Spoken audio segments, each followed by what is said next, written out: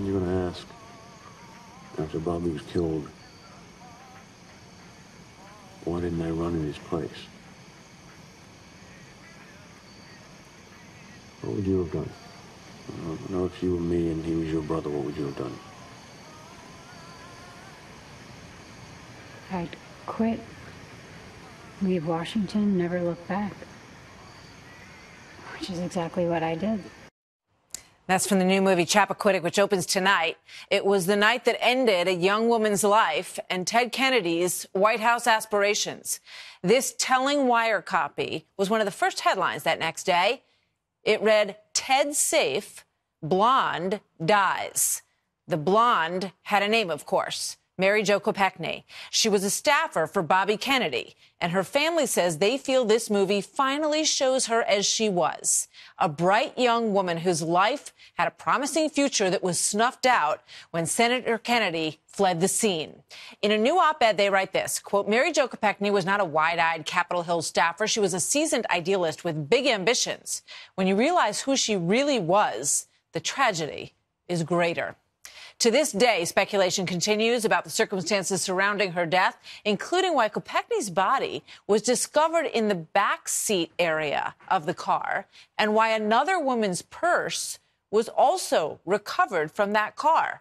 I recently sat down with Georgetta Potoski, Mary Jo's cousin and close confidant, and the author of the book, Our Mary Jo. What goes through your mind reliving this story and watching it on the big screen? It was very powerful. It was very emotional, and it was very sad. But we did like the movie. We thought they did a masterful job with it. I thought Jason Clarke was, you really thought you were watching Ted Kennedy, and Kate Mara was darling and sweet. And I think it captured Mary Jo's personality. And I think they find, at the same time, they walked a fine line with some of the scenes so that not to imply the wrong thing. And we appreciate that because Mary Jo was a woman full of integrity and intelligence and ambition. And we still miss her to this day in our family. I'm sure you do. I'm sure you do. She was from an area not far from where I live. And I can imagine that the loss is still so enormous for you to this day. I know you have a lot of questions about Ted Kennedy's role in all of this and just what they were even doing in that car together in the first place, right? Well, when we first heard that he said that he was taking her to the ferry to catch the last ferry, well, I believed that because Mary Jo would not have stayed overnight on the island. She would have wanted to go home.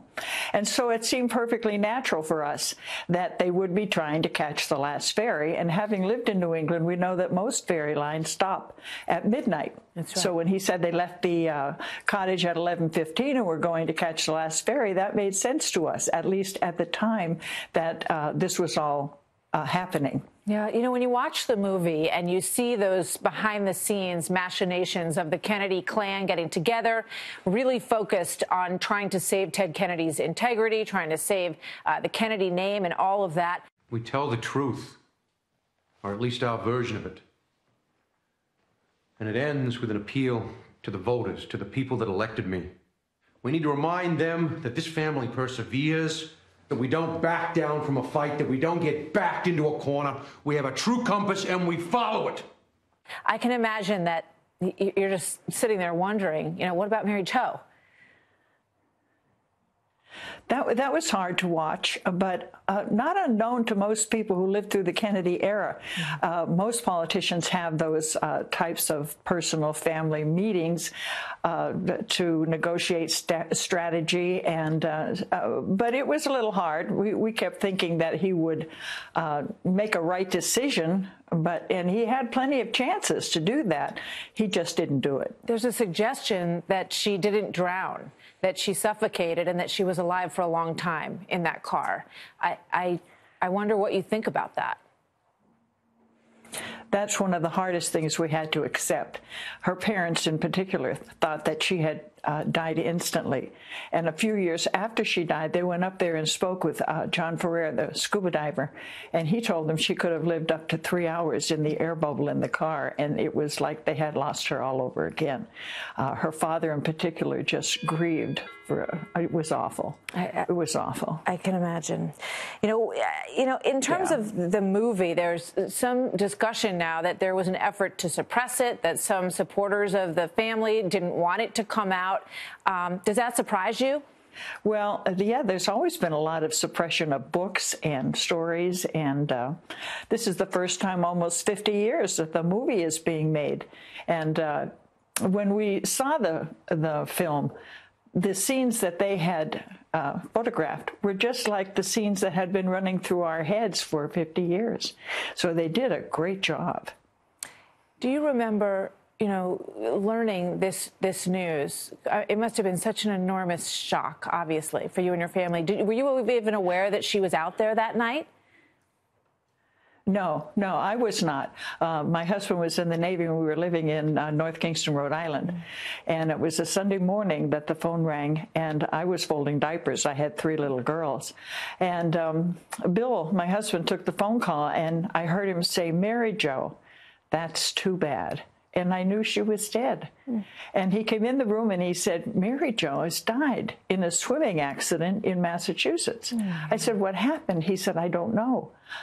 No one knew actually what had happened for the whole week that the funeral was taking place.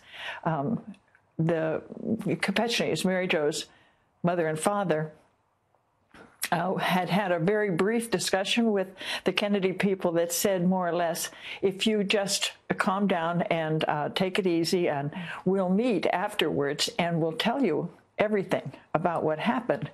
So they were destroyed anyway, and they were not in any position to have any long, complicated conversations. So we just got through the wake and the funeral and the burial the best way we could, and then we waited. Georgetta, thank you very much for joining us. I'm glad that you and your family feel that this portrayal of her is closer to the Mary Jo that you knew. And I thank you very much for sharing your story with us tonight.